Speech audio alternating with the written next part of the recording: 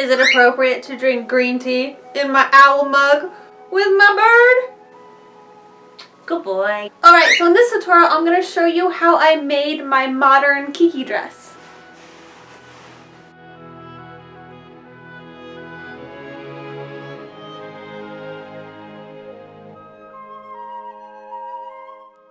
So to get started, the first thing we're going to make is the dress. And I'm going to be using the Simplicity pattern 1373 as a base, but instead of making it into a shirt, I'm going to be making it into a dress. So go ahead and just cut out all of the pattern pieces for the bodice, and go ahead and start to assemble it per the instructions given to you in the pattern. Now I did choose to double line both the front and the back straps because my fabric was rather thin, so here I am just assembling all those pieces. And now for the sleeves. The pattern given to you actually has little cap sleeves, but I wanted to make them longer 3/4 sleeves to match the style of Kiki's dress, so I just took that pattern and elongated them, and here I am sewing them onto the bodice. You ready to come back? Hold on, I'll pick you up in just a second. Hold on. Oh!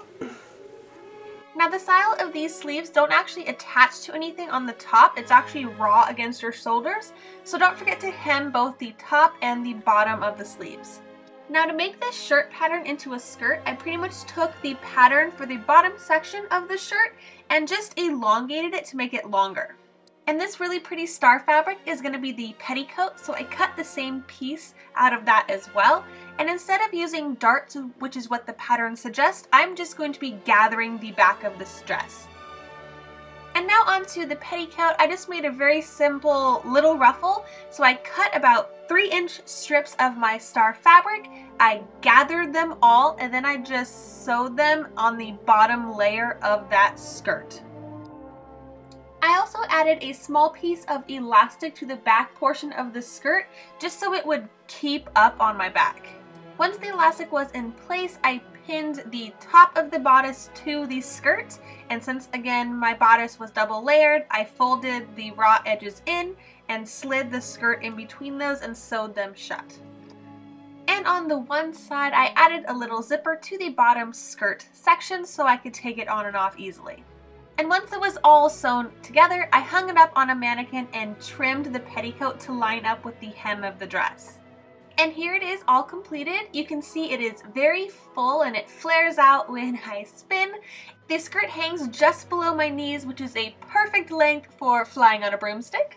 And because the blue fabric is slightly sheer, you can actually see the sparkle of the star petticoat through it.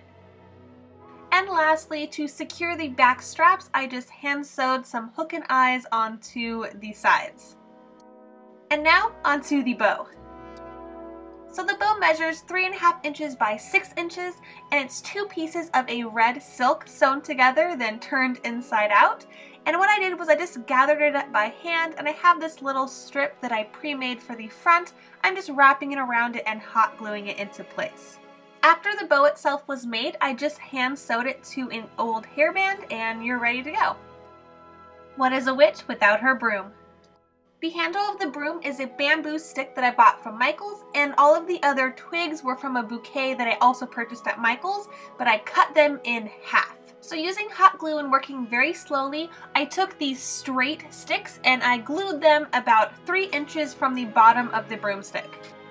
After that layer was complete, I moved about 3 inches up and started gluing the more decorative and swirly sticks around that. And because you're doing this layer on top of that other layer, it's actually going to make the broom fan out more and become more of a triangle instead of just a straight stick. Now the majority of the broom is done. I am just sticking in these last decorative pieces that came in my bouquet. Finally, to finish it off and to hide that line of hot glue, I am taping just some straw around the broom and tying it into a bow and securing it with hot glue. And now you have a broom that is a little more fancy to match your modern witch. So I'm really excited about this. It's super comfy, and this is going to be probably my new favorite comfy costume that I probably wear on like Sundays of a convention. But it's so cute! I love that it still has all of the classic style of Kiki, but just in a little more modern of a dress. So thank you for watching my tutorial, and I hope you picked up some tips or techniques to help you with your costume. As always, don't forget to like, favorite, and subscribe to my channel, and I'll see you next time. Bye! Your cage isn't there. I took it down so I could film. I know, we're just lost right now, aren't we?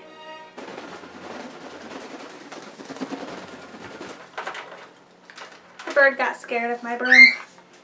I know my wig hasn't come in the mail yet, so I'm just stuck with my normal pink and brown hair.